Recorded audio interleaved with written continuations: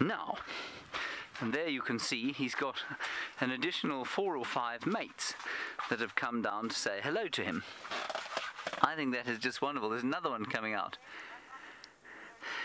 Ruth Youth, do you want to know, do I think the terrapins are not scared of him? And they're not scared of him because he's not moving. I think if I was to move him forward, I think then 1 or 2 would probably scuttle into the water. And the one to the far right-hand side has not even looked round. It sort of vaguely stood up for a second because I moved Ronald slightly closer while you were away. And then 1, 2, 3, 4, 5 of them have come out of the water. And then there are another 1, 2, 3, 4, 5 in the water. And I think they're all going to come out here. They're all feeding at the moment on their algae.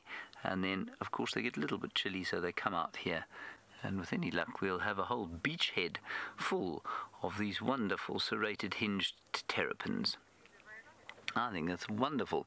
All right, let's go have a look at the dam cam view. You can get a better view of where they are. Sorry, the drone. There we are. Oh, that is fantastic. We're not the only